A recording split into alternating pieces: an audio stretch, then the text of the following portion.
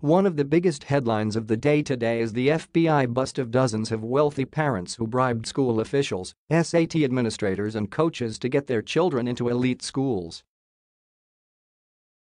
My first reaction to the pictures of soccer moms in the headlines of all the major news outlets was, I wonder if the overzealous moms qualify for the otherwise blameless life discount. Here's the problem with that reaction. 3 years ago this scandal would have been much bigger news than it is today, and my first reaction would have been anger. Our country and our economy were founded on the idea of individual mobility and opportunity.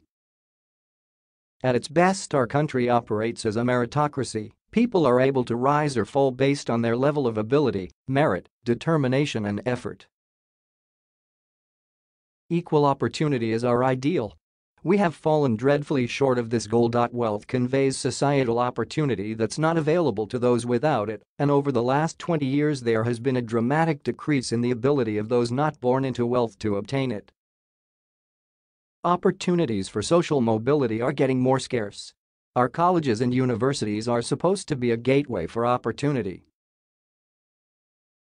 The system for entry into these institutions is supposed to be merit-based. The idea that the wealthy can illegally purchase a coveted slot into the best universities for their otherwise unqualified child gives another precious advantage to an already advantaged child and takes that opportunity away from a gifted child more intellectually equipped to make use of a fine education.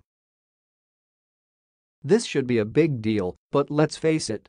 When the president's campaign manager was secretly working as an agent of the Ukraine and Russia, when he laundered money, when he evaded paying taxes on his earnings from that secret agency, and he lied to FBI agents, and then he gets off with only 4 years in prison and is referred to by a judge as otherwise blameless, it's hard to get worked up over a mom cheating to get her child into a university.